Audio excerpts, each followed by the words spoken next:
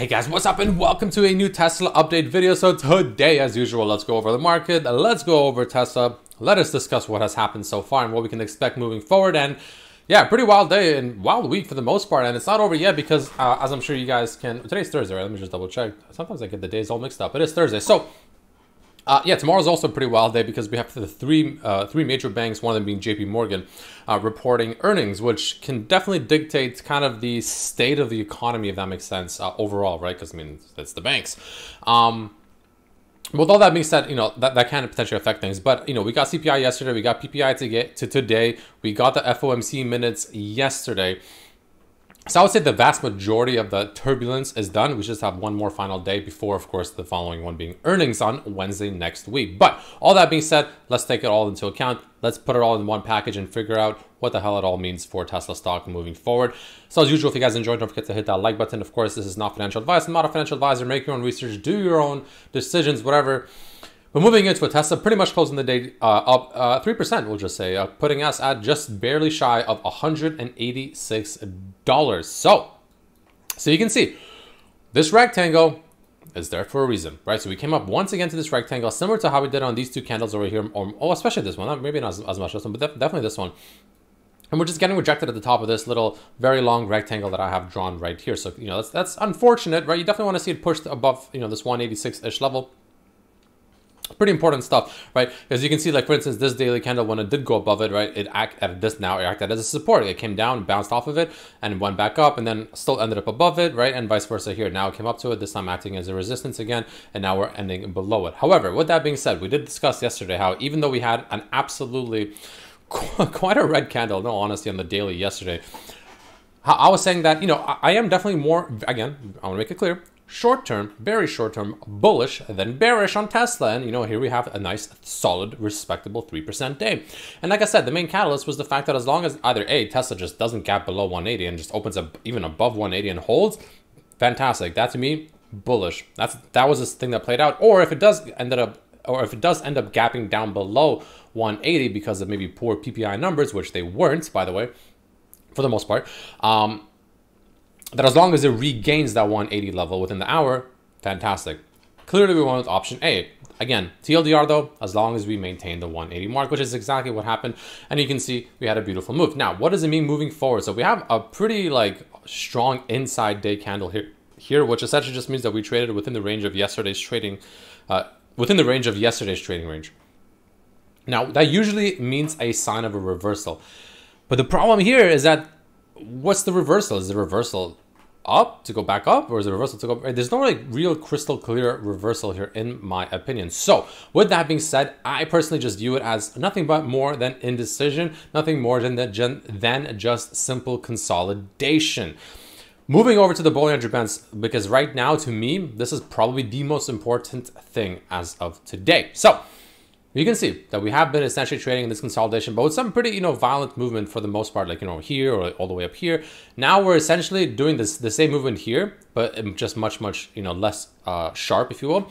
And then we rallied up similar to this, just also less sharp. So essentially, we're just extremely stuck in this trading range.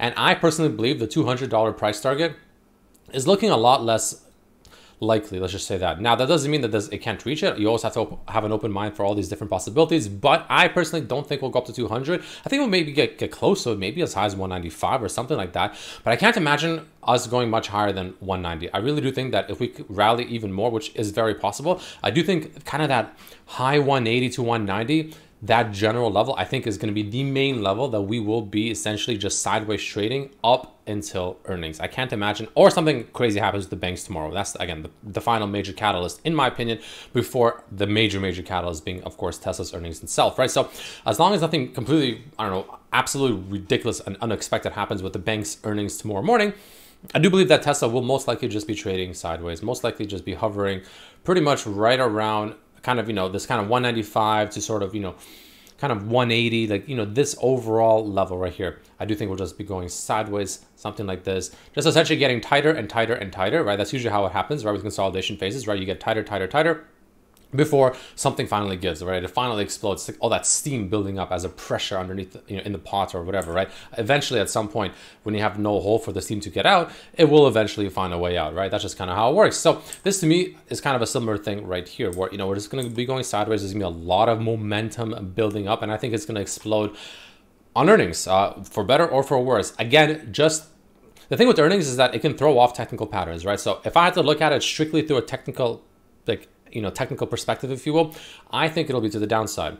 Doesn't mean it has to be, absolutely not. But to me, just my opinion, I think there's a more likely chance that it will be to the downside than to the upside as earnings actually happens for Tesla next Wednesday, right? Mainly because, like we talked about, we have broken downwards from this upward trend, this blue line right here that we did find ourselves in since this movement all the way back down to $100 all the way back here on the in January. Wow, that was a long time ago, right? So we have broken down from that upward move, right? Even if you put it like this, all the way like as lenient as you possibly can, which is like this, even this is still not arguably, quite literally half broken down, right? So just keep that in mind, ladies and gentlemen, right? That is pretty important to consider. So the fact that we have broken down to me means that the uptrend has finished, and now we are essentially getting ready for a downtrend back down to, at the very least, 166, if not most likely my major price target I've talked about several times being this kind of gap fill-ish area, anywhere really between 160 to as low as 145. That overall price range, I think, will be essentially another consolidation phase, but I personally think will be also the accumulation phase. But again, that's just my opinion, assuming nothing absolutely horribly happens to the market. There's some people that are thinking SPY will go all the way down to like 320, which is all the way down here. Can it? Yeah, absolutely. Who knows? Honestly, no one knows for sure. Will it? I also don't know, right?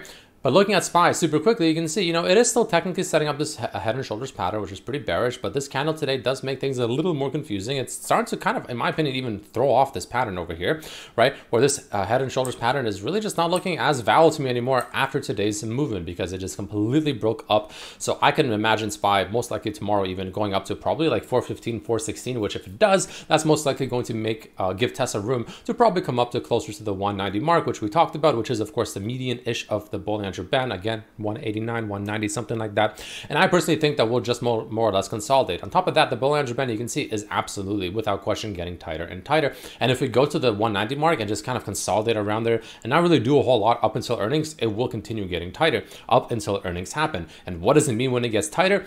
Well, that's kind of my example earlier with the, all that steam and pressure building up inside the pot that has no kind of, hole to let the, steam or air out, right? All that pressure out. Right, it will essentially mean that the stock is about to make a pretty massive move, right? Similar to when it was tight right around right here, got tight and then a massive move. Even right here, it was getting very tight very recently too, right? We got pretty tight over here, massive move to the downside, and now we're essentially getting quite tight once again. And I think there's still more room for tightness to happen. Same thing all the way over here, for instance, similar to the example I've talked about before, getting pretty tight and then it had a massive move, right? So just keep that in mind. That's usually what that means, right? It doesn't stay this tight for long, and the longer and tighter it gets and stays, the more explosive the move will be once it does come, and I promise you it will. The only question is it up or down? But like I said, I think it'll be more, I think there's a more likely chance of it being down than up. Moving over to the 21 EMA, you can see it's still well above us, sitting pretty much at 189. Could be a pretty damn decent resistance for the most part, right? We still have the 100-day moving average below us, which is going to, but I definitely think we'll maybe hopefully find some support there if we do make this move to the downside.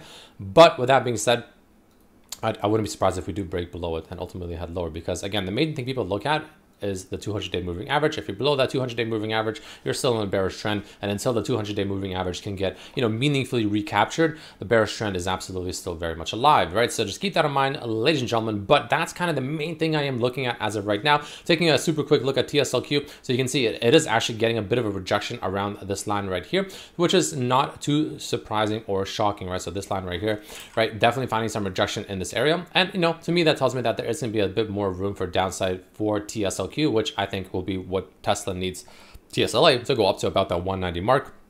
which also coincides with me thinking SPY will most likely go up to around 415-ish, maybe 416 to retest this yellow line like it did over here. Just gonna do it one more time. SPY though, in all honesty, even with our size, it's not looking that bad. It's not looking that bearish just yet. Like it's it's starting to kind of maybe show some signs of bearishness, but it's not looking that bad just yet. At least not as bad as tech. Like QQQ definitely looks more bearish than bullish in my opinion. For me, SPY, kind of neutral, maybe slightly more bullish than bearish if I'm going to be completely honest, which is just giving a lot of mixed signals because if SPY is slightly more bearish than bullish, or sorry, bullish than bearish, QQQ is more bearish than bullish, but SPY is bullish. It's conflict. A lot of things are conflicting over there. And then you have, of course, the VIX, which finally decided to pick a direction. You can see absolutely got crushed, just making its way down south, which is great for the market, which is why the market is roaring, and why I also think the market has more room to the upside because the VIX is just showing some pretty serious signs of weakness. But keep in mind, the lower the VIX goes, the scarier it becomes to be a bull. Just keep that in mind, at least in my opinion. I think that's the case. In my opinion, usually you want to buy when the VIX is high. You don't want to be buying when the VIX is this low. Just my opinion though. But other than that, that's kind of what I'm seeing as of right now, ladies and gentlemen. All in all, I expect some overall consolidation and then a massive move will most likely happen for earnings or maybe even just before. Who knows? But it is definitely absolutely coming up very, very soon. But all that being said, thank you so much for watching. See you tomorrow. Peace.